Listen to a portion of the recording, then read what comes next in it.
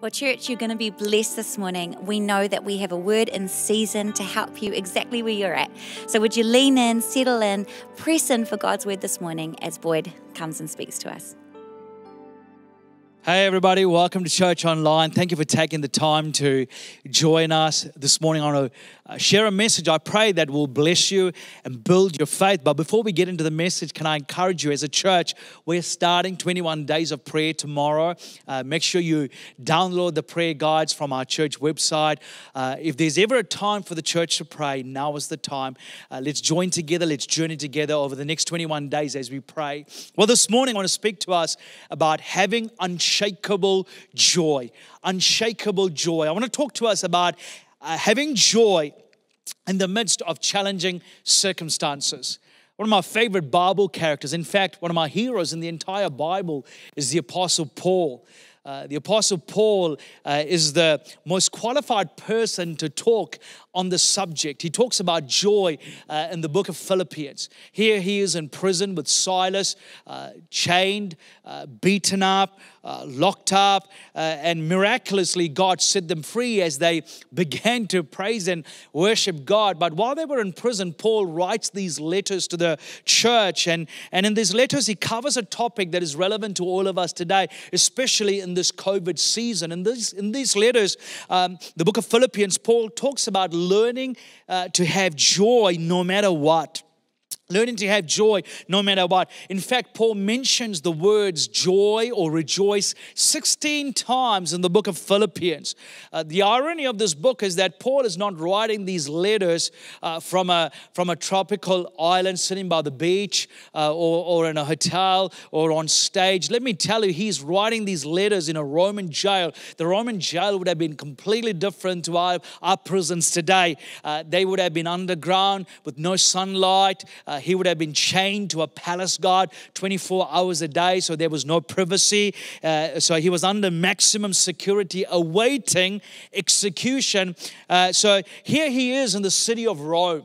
This was his dream city, to go and to preach the gospel to thousands. That was his dream, but God had other plans for Paul. Here he is in a prison. He's arrested and he ends up in jail, chained to a palace guard.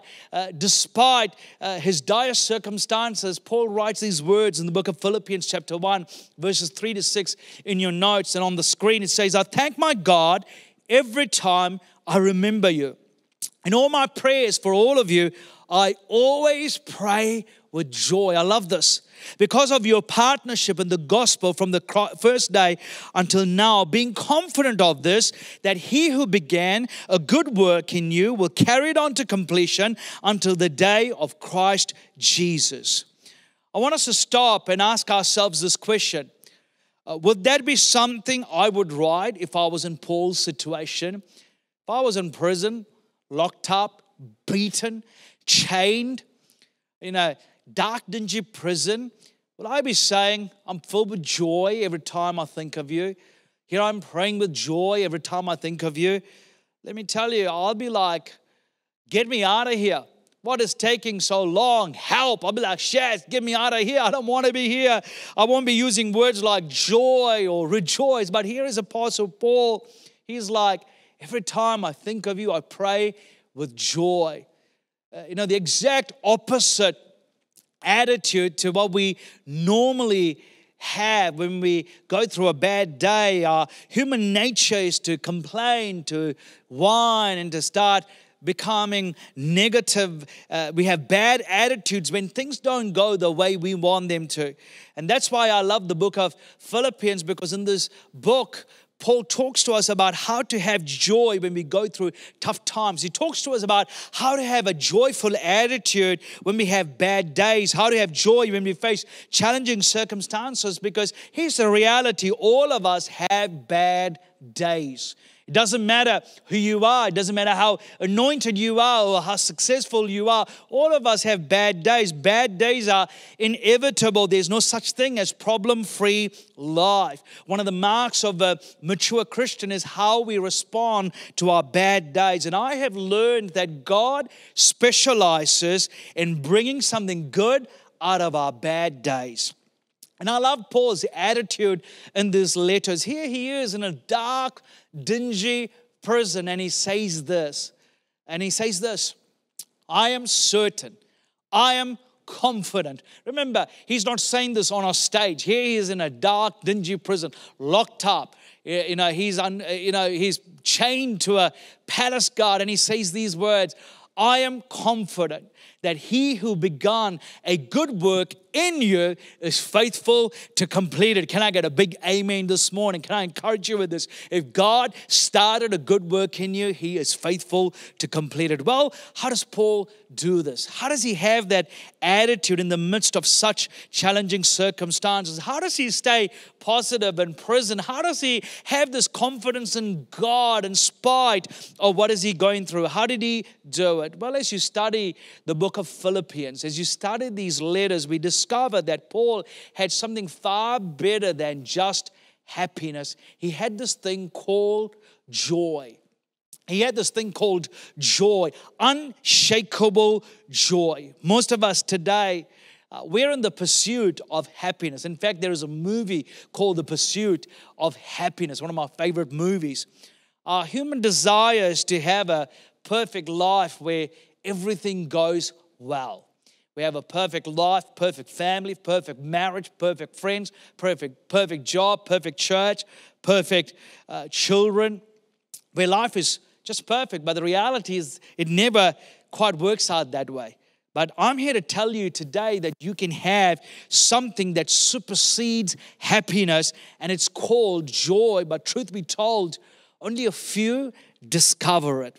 Most people chase after happiness instead of discovering this greater principle of joy. My prayer for today is that through the power of the Holy Spirit, as we listen to this message today, we will discover joy, ultimate joy. But before we go too far, I want us to stop for a moment and look at the difference between happiness and joy, because they are two different things. A lot of people get them confused. We think they mean the same thing, but in fact, they mean two different things. I want us to stop for a moment and look at the difference between happiness and joy. If you're taking notes, let me encourage you to write this down. Happiness is dependent on external circumstances, but joy is found within. Happiness is dependent on external circumstances, but joy is found within. Happiness is dependent on external factors. When the sun is shining, I'm happy. But when the sun is not shining, I'm not happy, especially on a Sunday. It irritates me. Happiness is dependent on external factors, but joy is found within. Meaning, joy is not based on the conditions of the circumstances around me. Joy actually comes from within. Have you ever watched two people go through the same situation, but they have different reactions towards it? The reason is that some choose to dwell in and on the situation while others don't. They don't let the external factors determine their inner joy. Happiness is found on external factors. Joy is found within. Here's another one. Happiness is an emotion. Joy is a state of being. Happiness is an emotion. Joy is a state of being. I look at the Apostle Paul. And this guy had a rough life. In the book of 2 Corinthians chapter 11, he lists these things that he went through. If Paul had a CV, this is what it would say. 5 times he received the 39 lashes that Jesus received. 5 times. The Bible says he was beaten with rods. He was shipwrecked. He was stoned. They threw rocks to kill him. I mean, the list goes on and on and on and on. I mean, this guy had a rough life. And then he says this in 2 Corinthians chapter 4, verses 16 to 17. Therefore, we do not lose heart. Though outwardly we are wasting away, yet inwardly we are being renewed day by day. For our light and momentary troubles are achieving for us an eternal glory that far outweighs them all. So we fix our eyes not on what is seen, but on what is unseen. Since what is seen is temporary, but what is unseen is eternal. He's like, inwardly, I'm I've got a different dynamic going on, even though outwardly I'm wasting away. That's my hope for all of us in this season. That's my hope for all of us when we go through tough times. You can have an outward dynamic that is different from your inward dynamic. And you can have an inward dynamic that is different to your outward dynamic. But here is the thing, you're in trouble if you let your outward dynamic determine your inward dynamic. Let me tell you, don't let external factors determine your inner peace. Don't let external circumstances, external factors steal your inner joy. Happiness is an emotion. Joy is a state of being. Here's another one. Happiness comes from the environment you're in, but joy comes from God. In other words, you're totally at the mercy of the environment you're in, the circle that you are standing in. Let me tell you, don't let the circle that you're standing in determine your inward dynamic, because joy offers something far better, something way better than that. Joy is based on Christ. Joy is based on your relationship with Christ. Here's another truth about happiness and joy. Write this down. Happiness evaporates in suffering. Joy is intensified in suffering. Happiness evaporates in suffering. Joy is intensified in suffering. Happiness evaporates. Happiness disappears when you go through tough times.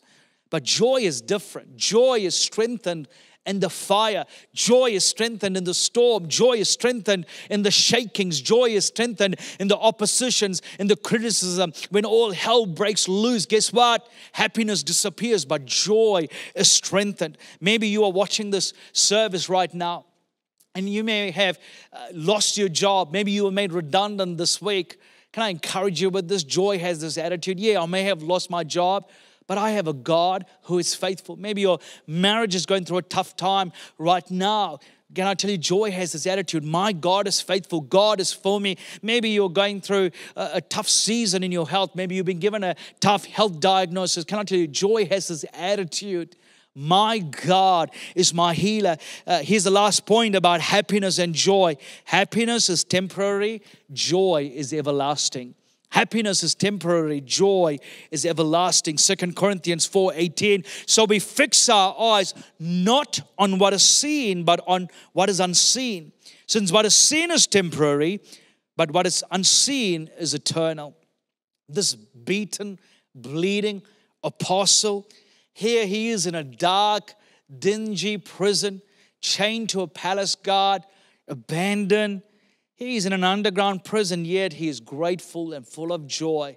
How does he do that? Because Paul discovered that joy outweighs happiness. Joy outweighs happiness. Let me tell you, I want that kind of attitude.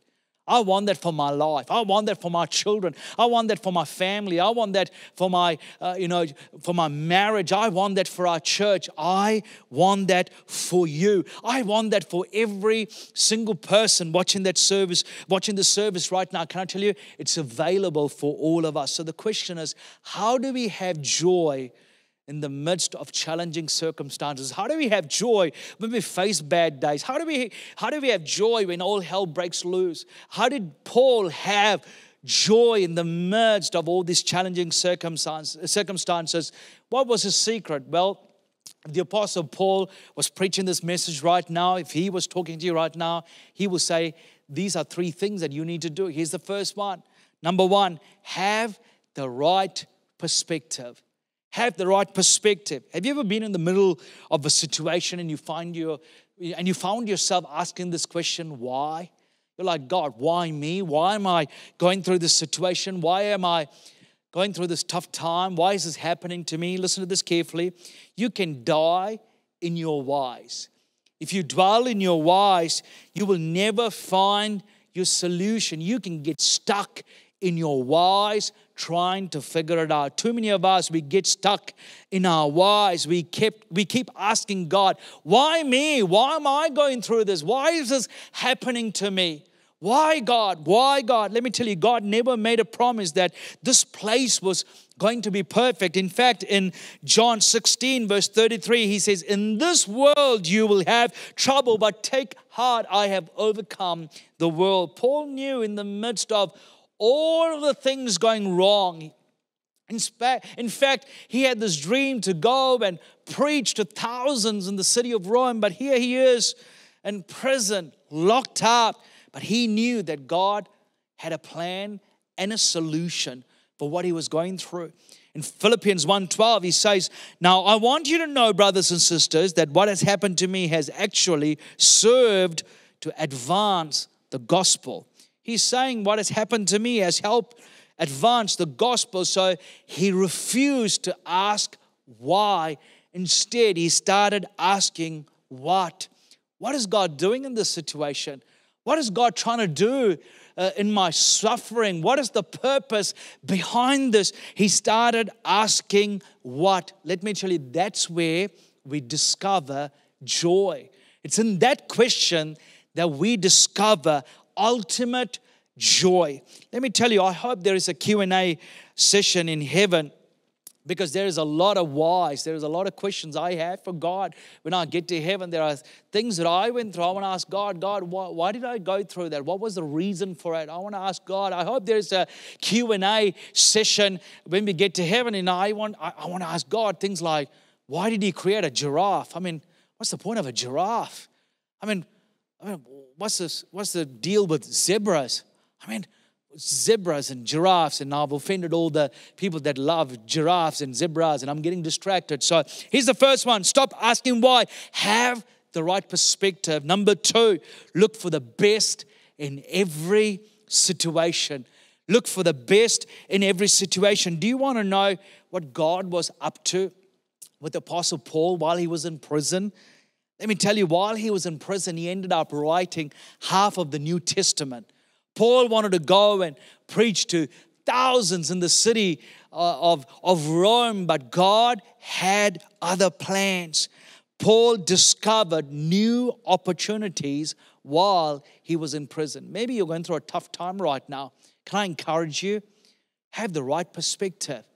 Focus on what really matters. Don't look at the problem. Look for the opportunity.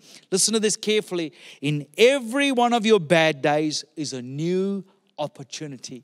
In every one of your bad days is a new opportunity. That's where you discover joy. Philippians 1:13-14, Paul says, as a result, it has become clear throughout the whole palace guard and to everyone else that I'm in chains for Christ. And because of my chains, most of the brothers and sisters have become confident in the Lord and dare all the more to proclaim the gospel without fear. Paul is saying, well, I didn't get to preach on stage, so I will preach to the guy I'm chained to. Now listen to this carefully.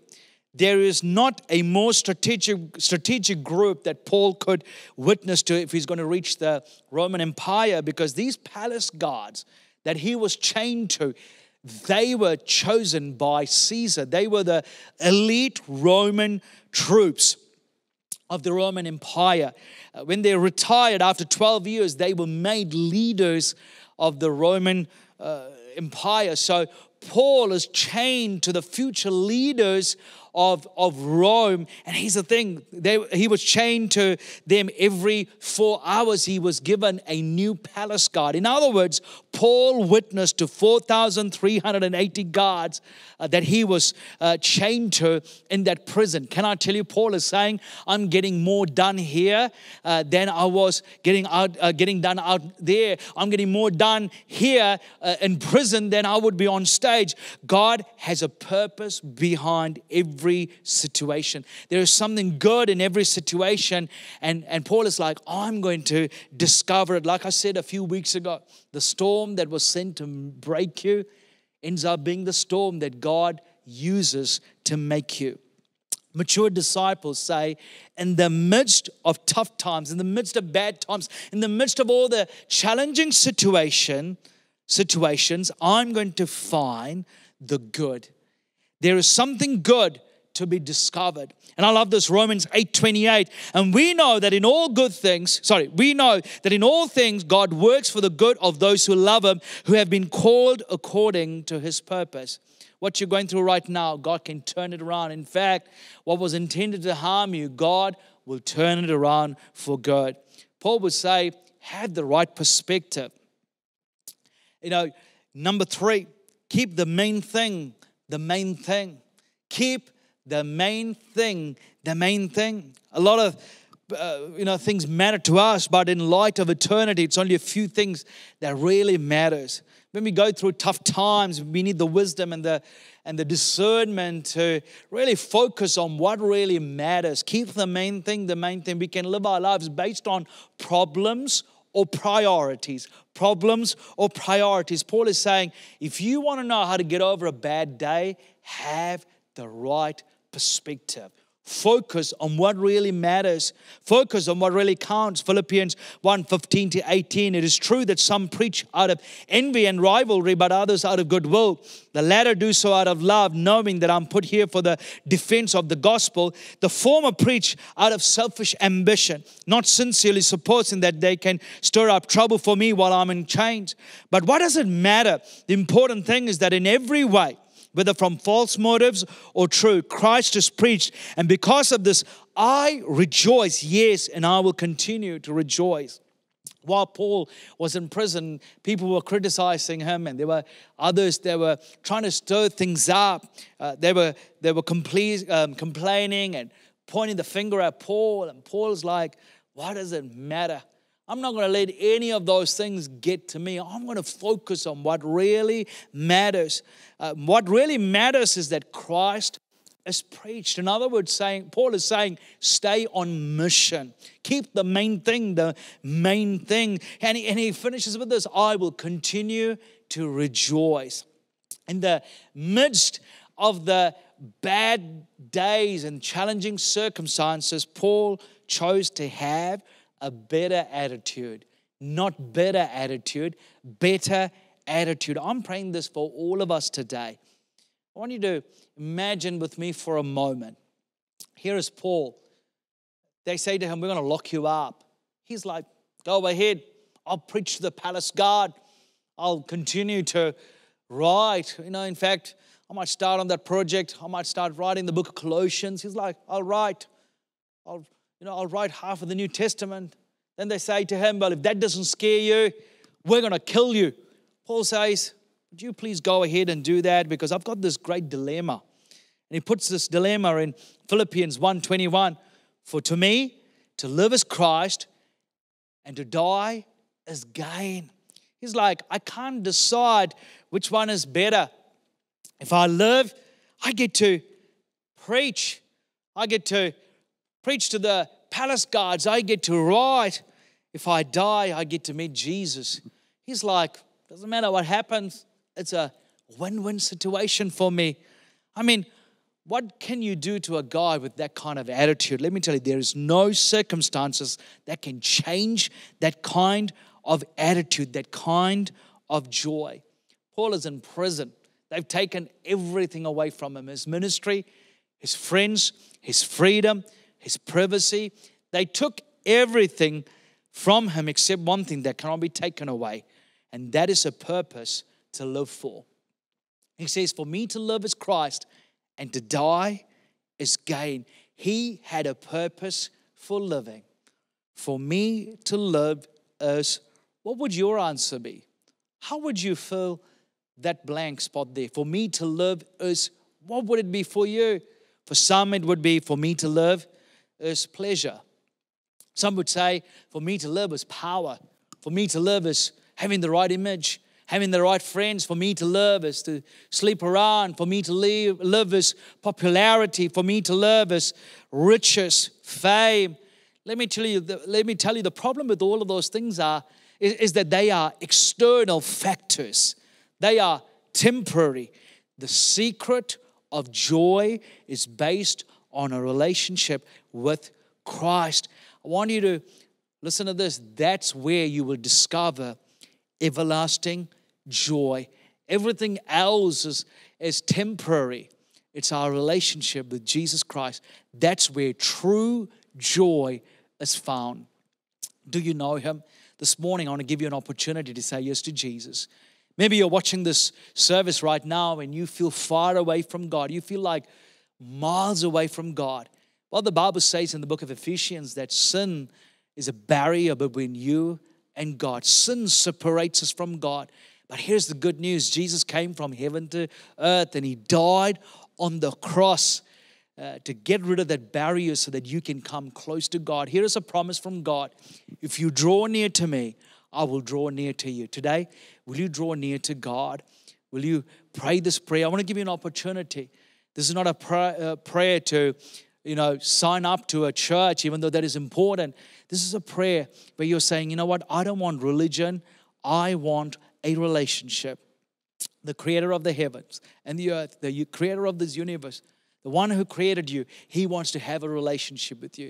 If that is you, would you pray this prayer with me? Maybe you prayed this prayer before, but you walked away from God. Or maybe this is the first time you're going to pray this prayer. Can I encourage you to pray this prayer from the bottom of your heart? Would you pray this after me? Dear Jesus, I confess I'm a sinner in need of a Savior. Thank you for dying on the cross for me. I ask you for forgiveness. I invite you into my life. I make you my Lord and Savior. I believe in Jesus. Amen.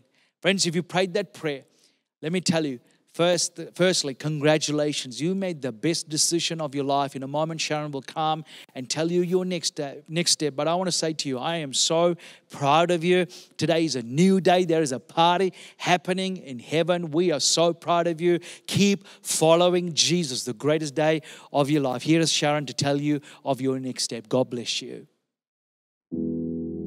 Wow, church, we hope and pray that you were blessed by that message this morning. I know for me personally, that was a word in season. And you know what? If you put your hand up today, if you said yes to Jesus, we just want to say a huge congratulations to you. That is seriously the best decision that you could ever make. And you know what? Don't just sit there quietly. Let us know, because we were called to do this Christian walk together. We are so much better together. So all you need to do is click that link that's coming up in the chat right now that says, I said yes to Jesus, and says, I put my hand up. Click that link and our team will be in touch with you. We will help you get started on this walk of faith. We will get a Bible into your hands. A huge congratulations to you. We are so excited and thrilled that you made that decision today. Well, church, this is pretty much the end of our service. But before we go, I just want to pray a prayer of blessing over you and your family as you head into this new week.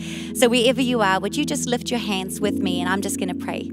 Father, we just thank you for your presence in this place. God, I thank you for your presence that is right now invading every home, Lord God. And Father, I just pray for your peace to follow your presence, Lord Jesus, that every person watching this right now under the sound of my voice would sense a great dose of your peace and your love filling their hearts right now, covering their minds right now. And God, we just claim and pray the blood of Jesus over every home, over every family. Lord, you know every circumstance. So God, would you be present in every moment this week? We pray for wisdom, Lord God, as we go into every conversation, into every room, into every meeting, Lord God. Give our church, give every member wisdom, we pray. And I just pray right now that the Lord would bless you and keep you, that He would cause His face to shine upon you, that He would lift up His countenance upon you and give you His peace, both now and forevermore. In Jesus' name we pray.